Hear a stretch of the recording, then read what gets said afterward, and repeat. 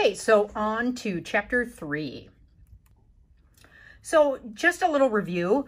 Remember, we've talked about the main 3 shapes of bacteria. So yeah, get used to using this terminology, especially when you start doing lab reports where you are going to be looking at bacteria. So always try to use the term cocci, which means round bacteria.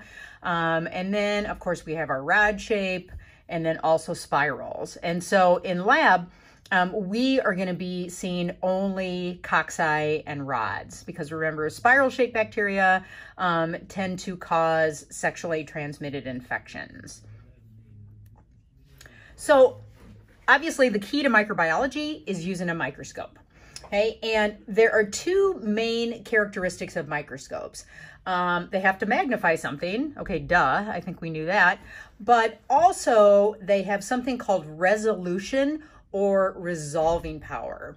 And I'll get to that in just a couple of slides. So magnification of an image only happens when visible light waves pass through a lens that is curved. So even if you've ever seen like a big magnifying glass, you'll notice that the lenses have a curve to them. And the image that you're looking at on the microscope is enlarged to a particular degree, which we call the power of magnification. So I often write that as a number and then an X next to it, okay? So the X refers to how many times the image is being magnified.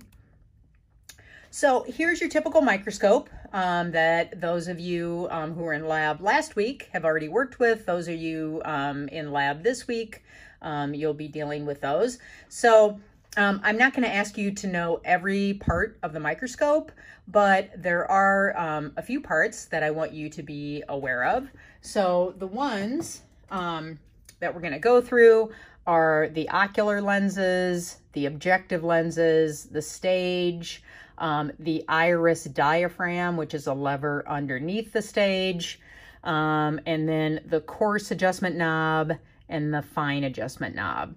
I also pointed these knobs out to you that are underneath the stage, and that's how you move the slide back and forth and right and left and then towards you and away from you. It allows you to look across the entire slide.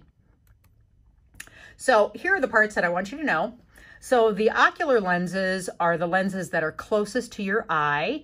And for our microscope that we use in lab, they always magnify the image 10 times, okay? So the power of magnification for the ocular lenses is always 10.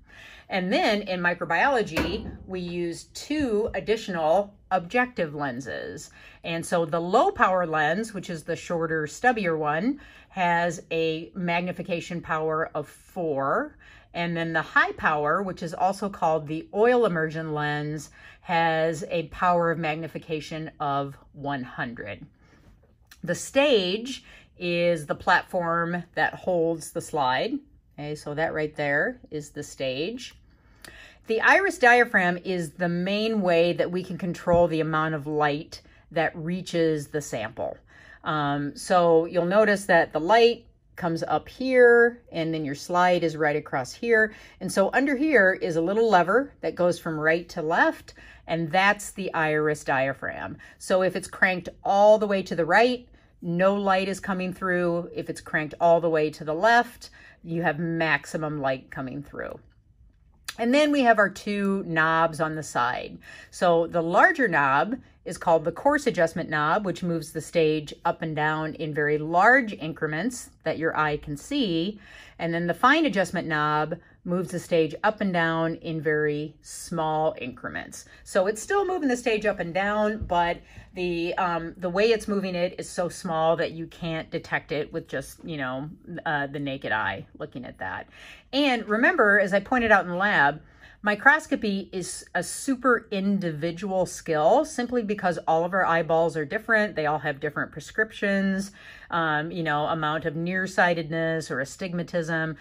So it's really kind of an individual thing. So for example, I usually never have to use the fine adjustment knob, but a lot of you may use it quite a bit. And it's just because our eyes are different. So one of the things that I will ask you for on lab reports when you're looking at samples is to give me the total power of magnification that you are using to look at that sample. And so the way to come up with the total power of magnification is by multiplying together the ocular, which is always 10 times, and then whatever objective you are using.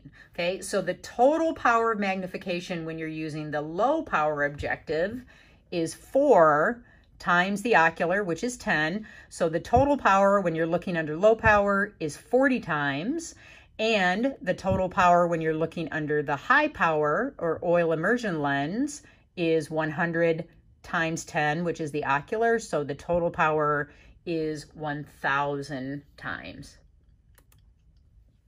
So before I had mentioned magnification and resolution. Okay, so resolution is defined as the ability to distinguish two adjacent objects or points from one another that are, so adjacent means that they're side by side. So think of it this way, and if you've ever had this experience, okay, I've noticed as I get older, I don't enjoy driving at night as much. So let's say I'm on Highway 30, okay, which for parts of Highway 30, it's a 2-lane road. And way off in the distance, I can see a light coming towards me, which I assume is a vehicle, okay? But it appears as just a single light. And as it comes closer and closer, the light starts to differentiate itself into not one single light, but 2 headlights. Okay, so being able to see those 2 headlights is because of the resolving power of my eyes. Okay, so resolution allows you to see things that are magnified, but also see them as completely separate objects. Okay, and your microscopes having resolution is what allows you to see individual bacterial cells that are right next to each other instead of just a big blob.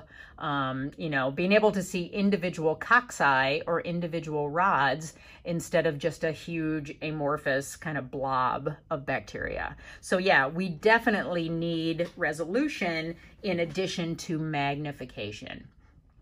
Okay, last part of the puzzle when you're using your microscope, and remember the microscopes that you're using in lab are the, pretty much the same microscope that are used in, any type of medical lab, hospital lab, diagnostic lab, because they do allow you to differentiate between the main types of bacteria.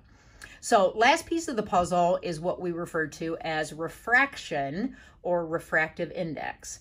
And refractive index simply refers to how light is bent as it passes through whatever it happens to be passing through, whatever medium.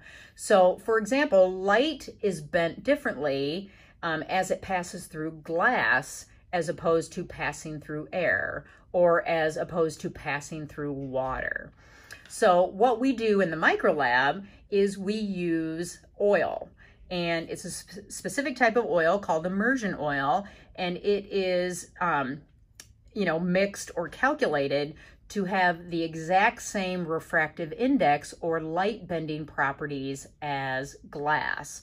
And what this does is a couple of things. First of all, we don't want to go ramming that high power objective lens into our glass slide because they're both glass and that's going to crack the lens. So the oil provides a little bit of cushion, but the main thing it does is it prevents light from being bent or refracting as it passes through the slide. Okay, so it basically looks like this. So if you don't add oil, okay, so here's your image on the slide. What's going to happen is some of the light is going to get bent backwards, some of it's going to get bent off to the side, some of it is still going to make it up into the lens. But when you look at your bacteria under high power, you're going to see an image that looks really fuzzy, almost like you're looking through fog or smoke. You'll kind of see it, but it's not very clear. When you add oil, it prevents all of this. And so all of the light gets sent up into the objective and you get a beautiful, clear image. Okay, so keep this in mind when we start looking at bacteria in lab 3. that if your image looks slightly fuzzy at all you have to do usually is add another little drop of oil, and boom, it's going to look much, much clearer. Okay, so the oil basically has the exact same light bending properties as the glass in the slide and the glass in the lens. And so it fools the microscope into thinking that, oh, this is all glass, and the image looks beautiful and clear. So the resolution of the light microscope, and that's the name of the microscope that you're using in lab. It's just, called the light microscope. So it allows us to see anything, and I know the example that they give here are frog eggs. Okay, I've never seen frog eggs, so I don't know what they look like. But the light microscope, it allows us to see bigger, more complex cells. And so those of you who have taken A and P before, these are the types of cells that you were looking at. And yeah, they were probably, a lot easier to focus in on simply because they're much larger and much more complex. Below that is where we're going to see organelles, like mitochondria, nucleus that you could see in larger cells, but also it's going to allow us to see most bacteria. And by that, I mean like 99.9% of bacteria. There are some bacteria that are actually really, really small. I mean, like down in the realm of viruses, which we're never going to be able to see with the light microscope. But thankfully, those are few and far between. We'll talk more about those, which are called mycoplasmas, in chapter 4. Okay, so you're going to be able to see most bacteria on your microscope. It's still going to be small though. They're going to end up looking a lot of times like little teeny tiny jelly beans. So, they're not going to appear gigantic, but we are able to see them. And that's why most hospitals, medical labs use the type of microscope that you are using in lab. Okay, so I'm going to stop there and then we'll continue on in the next video. Thank you.